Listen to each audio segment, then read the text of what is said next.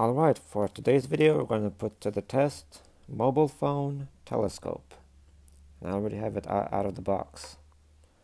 And yeah, this is a mobile phone telescope. Yeah, that's what it's called. So let's see how it works.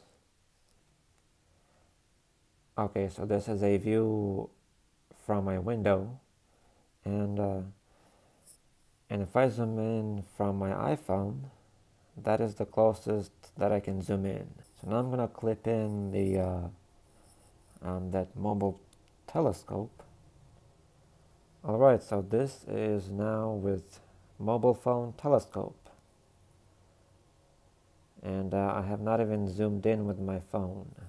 So it zoomed out from on my phone, but I clipped in the mobile phone telescope, and now this is how it shows up. So if I actually zoom in more on my phone, check this out, even more closer.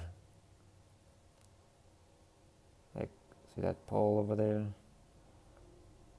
Boom. Like, that's about as closest I can get. It is kind of shaky because I don't have my phone I don't have a camera on the tripod or whatever to put it straight. But yeah, right now I zoomed out. But if I zoom in closer, or closest that I can get, that is the closest that is zoomed in.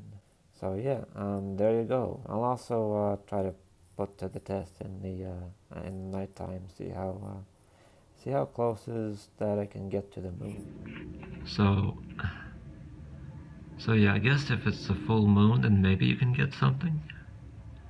So I'm not even zoomed in at the moment. It's on my phone. So here I'm gonna zoom in more closer.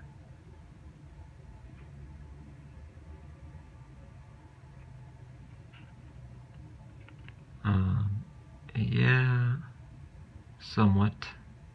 Not too close, but at least that's something. Okay, so this is a view window. Oh.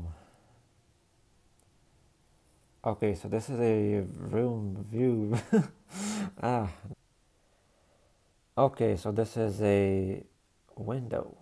I know this is a window. I mean, huh. Okay. All right.